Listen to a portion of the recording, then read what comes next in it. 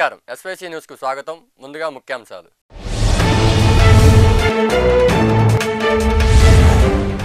నూతనంగా ప్రారంభమైన model police station హాజరైన నారా చంద్రబాబు నాయుడు నేటి నుంచి ఈ నెల 9వ తేదీ వరకు గోరంట్ల శ్రీ వెంకటేశ్వర స్వామివారి దేవస్థానంలో స్వామివారి బ్రహ్మోత్సవాలు ప్రతి ఒక్కరూ పాల్గొనాలని తీర్థప్రసాదాలు స్వీకరించాలని కోరిన దేవస్థానం ప్రధాన కార్యదర్శి మేడా సాంబశివరావు మోడీ చేసిన ఆలోచిత నిర్ణయాన్ని 45 కోట్ల మంది ప్రజలు రోడ్డున పడ్డారు నోట్ల రద్దు సదస్సులో ఆరోపించిన సి రామచంద్రయ్య పంచదశ వార్షికోత్సవ బ్రహ్మోత్సవం భాగంగా దశావతార కళ్యాణ విగ్రహం సంపోక్షణ కార్యక్రమం నేటి నుంచి 9వ తేదీ వరకు గోరంట్ల శ్రీ వెంకటేశ్వర స్వామి దేవస్థానంలో జరుగునట్లు దేవస్థాన ప్రధాన కార్యదర్శి మేడా సాంబశివరావు తెలిపారు ఈ సందర్భంగా ఆయన మాట్లాడుతూ బ్రహ్మోత్సవాల్లో ముఖ్య అతిథులు శ్రీ శ్రీ విశ్వయోగి విశ్వాంజీ మహారాజ్ స్వామివారు మరియు పలు రాజకీయ పార్టీ ముఖ్య నాయకులు రానున్నట్లు ఆయన అన్నారు ప్రతి ఒక్కరూ స్వామివారి బ్రహ్మోత్సవంలో పాల్గొని తీర్థప్రసాదాలు స్వీకరించి కోరారు ఈ గోరంట్ల గ్రామంలో వందల సంవత్సరాల నుంచి పోలేరమ్మ తల్లి ఉంది గుడి ఎప్పుడు కూడా చిన్నగా ఉండేది ఈ గుడిలో నుంచి గుడిలో పోవాలంటే తలకాయ ఉంచుకొని వెళ్తుండేవాళ్ళం ఈ గ్రామంలో అమ్మవారు ఎప్పుడు కూడా ఈ ఆడవాళ్ళ మీదకి వచ్చి నాకు గుడి కట్టండి అని చెప్పేసి గొడవ చేస్తూ ఉండేది ఒక వారం రోజులు అయితే వాళ్ళని నిద్రపోనిచ్చేది కాదు అందుకని చెప్పి ఈ గ్రామంలో మేమంతా కూర్చొని పెద్దలందరం కూర్చొని ఈ గుడి కట్టడం జరిగింది గ్రామదేవత తల్లి మేము మొన్న 4వ తారీఖు నుంచి ఇక్కడ పూజలు జరుగుతున్నాయి 5వ తారీఖు హోమాలు పెట్టాము 6వ తారీఖు ఈరోజు ప్రతిష్ఠ జరిగింది రేపు 7వ తారీఖు అన్నదానం ఉంది వేలాది మంది ఈ చుట్టుపక్కల వాళ్ళందరూ కూడా వచ్చి భోంచేయమని చెప్పి కోరుకుంటున్నాం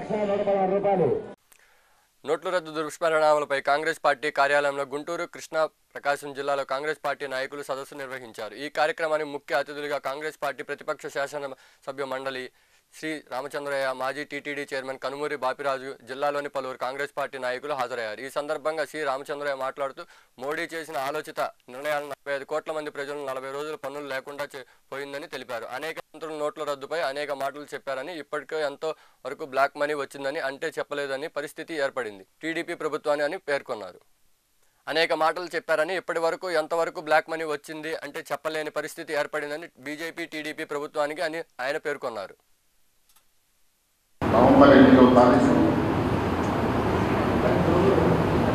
భారతదేశ చరిత్రలో ఇటువంటి భయంకరమైన నిర్ణయం చేపట్టింది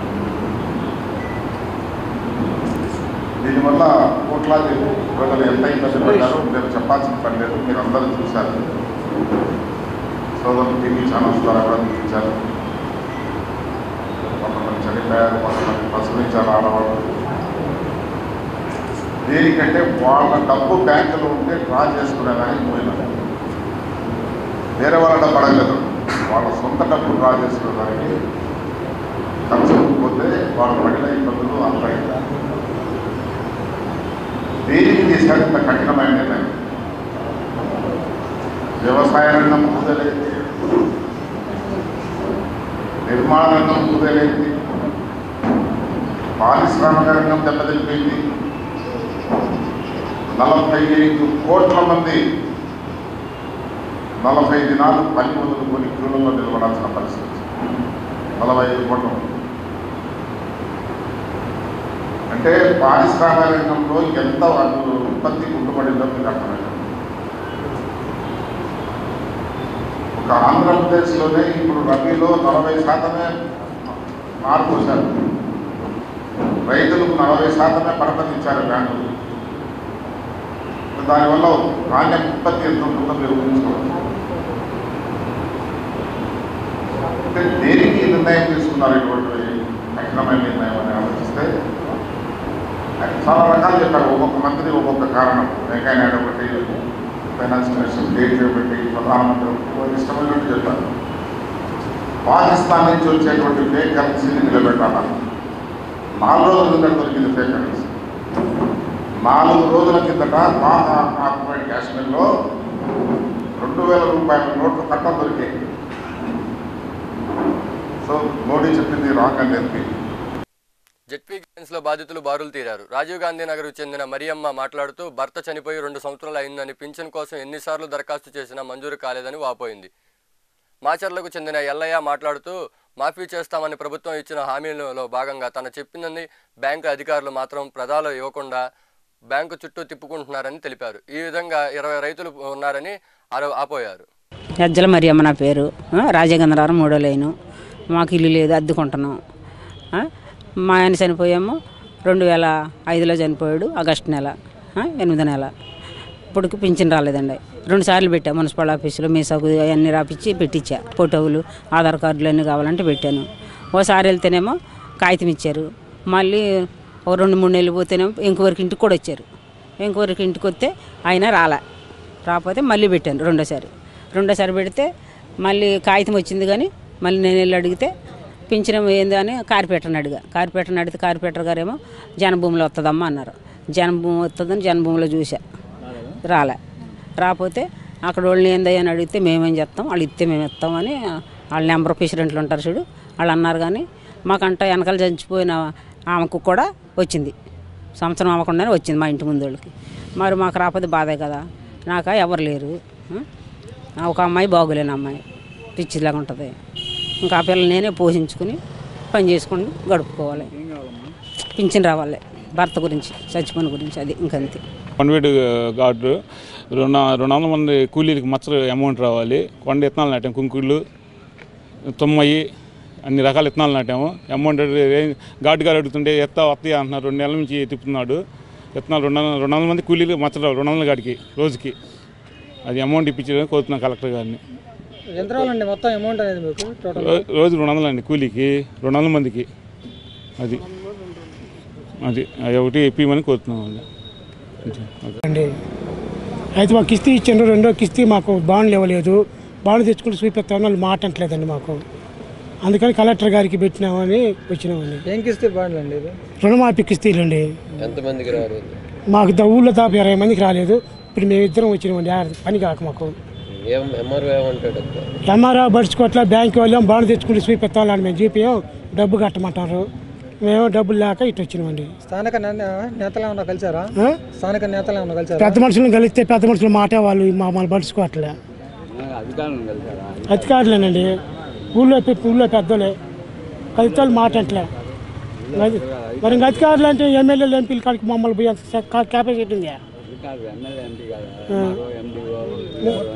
మేము మొత్తం చూసి తిరిగి ఇక్కడికి వచ్చినామండి. చివరి లాస్ట్ ఇక్కడికి వస్తే పనులు అవుతున్నాయంటే ఇక్కడికి వచ్చినాము. అది అమరావతి రోడ్లో ఐకాన్ డెంటల్ హాస్పిటల్ నందు మోదుగుల లాంఛనంగా ప్రారంభించారు. అనంతరం డాక్టర్ జమర్ షా మాట్లాడుతూ ప్రస్తుతం ఉన్న పోటీ ప్రపంచంలో అందరికీ అందుబాటు ధరల్లో ఆధునిక వైద్యాన్ని అందిస్తామని తెలిపారు. నూతనంగా పరికరాలతో అందరికీ నాణ్యమైన వైద్యాన్ని అందిస్తామని అన్నారు. అందరికీ అందుబాటు ధరలో ఐకాన్ డెంటల్ హాస్పిటల్ నెలకొల్పబడిందండి అమరావతి రోడ్లో. అంటే కేవలం ప్రాచీనమైన దినంలో పంటి నొప్పి అంటే పన్ను తీయించుకోవటం అని అనుకునేవాళ్ళు. కేవలం అదే కాదండి, పన్ను తీయించుకోవటమే కాదు, పళ్ళు కట్టించుకోవాలి. తీసిన వాళ్ళు ప్రతి ఒక్కళ్ళు కూడా పళ్ళు కట్టించుకోవాలండి.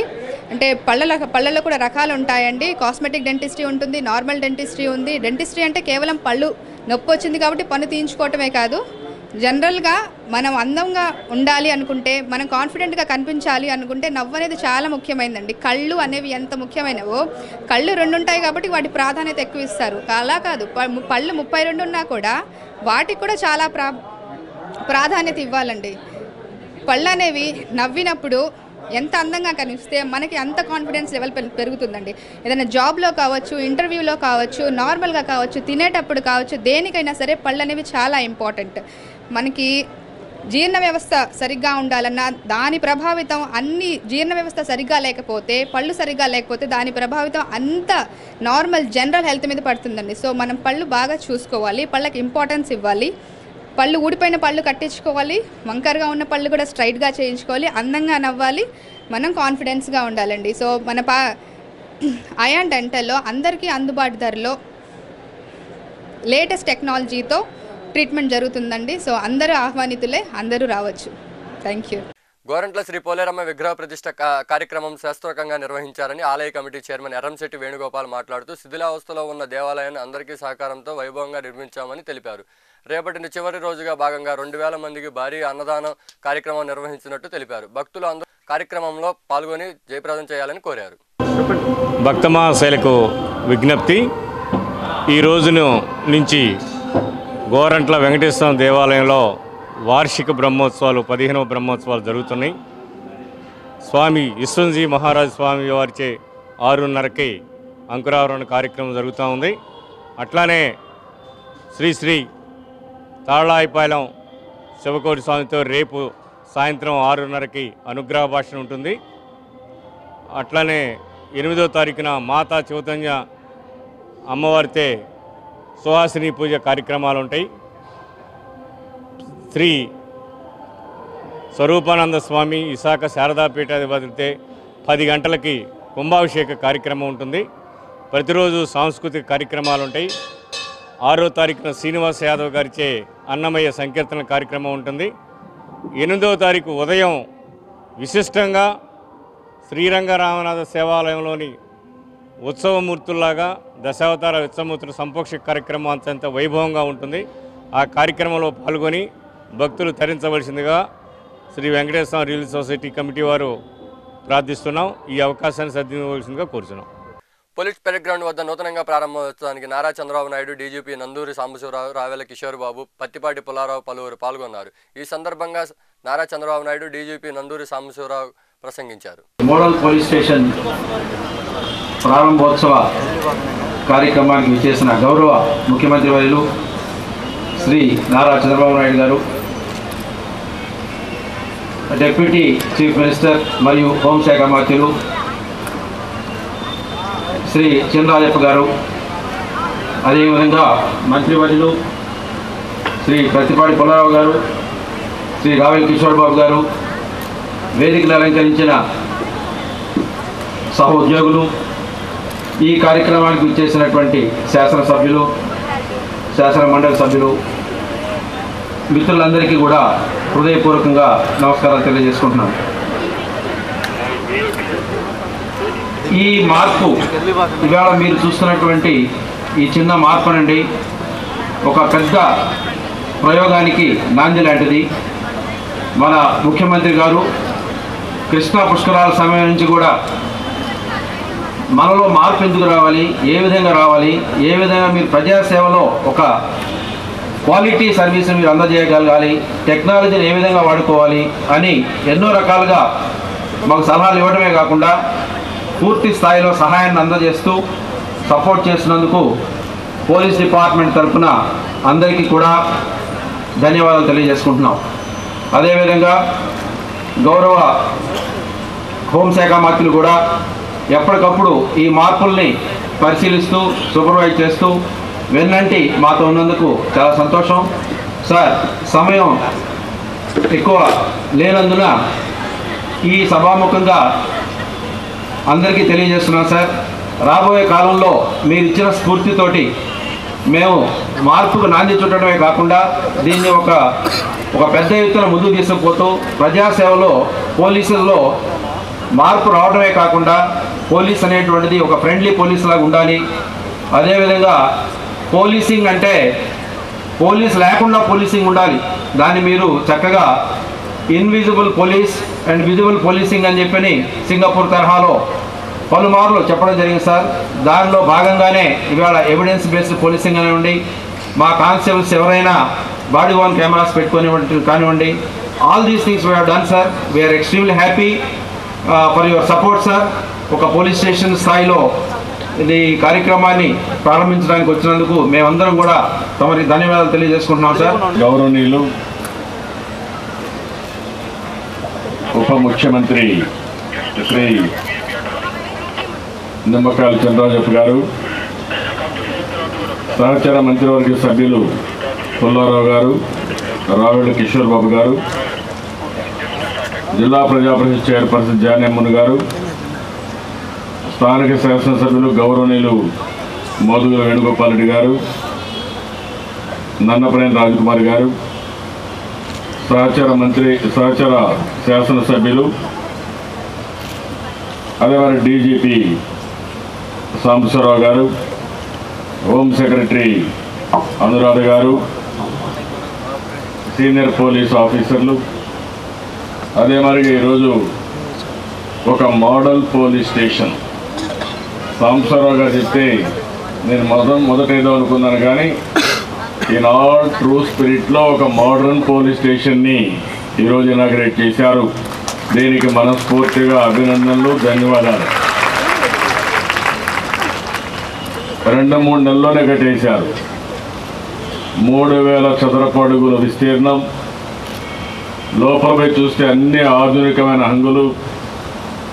ఇంకో పక్కన చూస్తే ఎస్ఐలకు కానీ సిఐకి కానీ ఇండిపెండెంట్ రూమ్లు. ఎంట్రన్స్లోనే రిసెప్షన్కి కార్పొరేట్ ఆఫీసులో పోతే రిసెప్షన్ వారిగా ఉంటుంది. ఒకప్పుడు పోలీసులు కాగితాలు కూడా వేరే అడిగేవాళ్ళు, పేపర్లు తెచ్చుకోమని.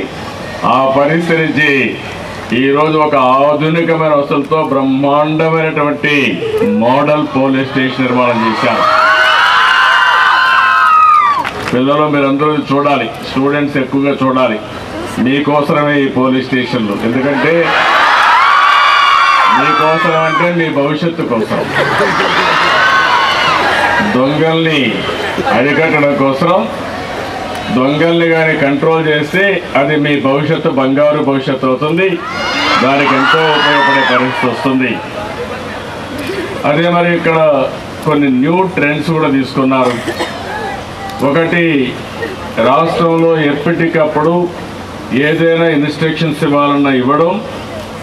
రెండోది, ఆన్లైన్లోనే ట్రైనింగ్ ఇవ్వడం.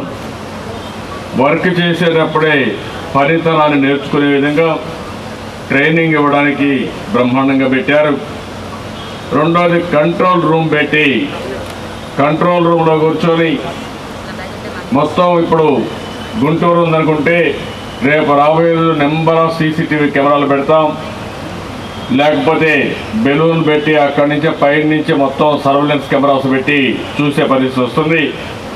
దాన్ని మానిటర్ చేయడానికి కంట్రోల్ రూమ్ పెట్టారు. ఇంకో పక్కన ఆల్ ఇండియా లెవెల్ నుంచి ఎవరైతే దొంగలు ఉన్నారో లేకపోతే కల్ప్రిట్స్ ఉన్నారో వాళ్ళ డేటా అంతా కూడా పెట్టి మానిటరింగ్ కోసం బ్రహ్మాండమైన మెకానిజం ఎస్టాబ్లిష్ చేశారు.